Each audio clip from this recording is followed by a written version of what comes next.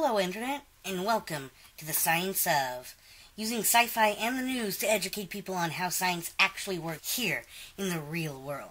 Today I'm going to talk about something which has been bugging me for a while now. There are plenty of scientific conversations going on in the country, most of which have to do with policy, funding, or corporate morality. Some are strictly scientific in nature, but those are few and far between. These conversations are good and need to be had for reasons both obvious and not so obvious, but that'll have to wait for another video. There is a disturbing trend in America today, and that is when people can honestly say the following and be correct. I think he was speaking colloquially. Let me demonstrate this with an unrelated example. This is not a detective grilling a suspect, and this is not a cook grilling a steak. You really would not want to interchange these two uses. A detective using the literal version would be considered torture of a suspect, while a cook using a figurative version would just look like a crazy person yelling at some uncooked food. More common examples, at least here on the internet, are homophones.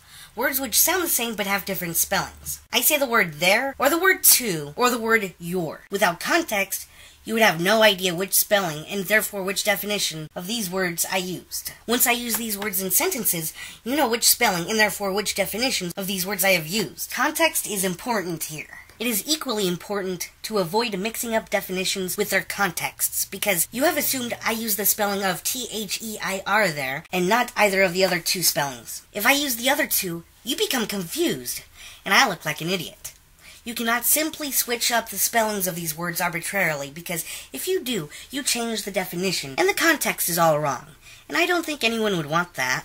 The same thing applies to scientific versus colloquial definitions. It's all about context. When you are having a conversation which has its roots in science, the context cues of all words have to fit the conversation, and therefore the words have to fit the scientific definition in order to fit the conversation, because it is a science conversation, and science has its own scientific definitions of words which are necessary for science and to converse about science. So with this in mind, if you use a colloquial definition of a scientific word in a science conversation about science, then you have already lost the argument, and everyone involved in the conversation should just walk away from you when they realize you're using a colloquial definition.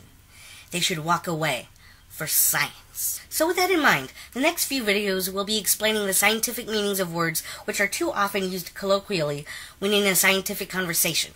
If you have any suggestions on what I should do this type of video on, please leave them in the comments below. Since this is a science channel, I should always use the scientific definition before using the colloquial definitions, and I will do just that. The following few videos will be the definitions I will use consistently throughout all of my videos to come. Until next time, keep learning, keep growing, and keep improving the world around you.